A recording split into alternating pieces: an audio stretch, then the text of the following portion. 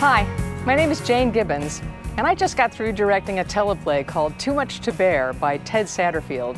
It's part of a series of one-acts that the Namron players are putting on. It stars Aaron and Chelsea Bouchon.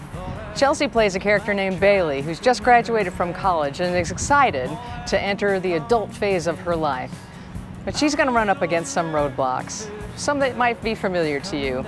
I hope that you'll join us. I think you'll like this play.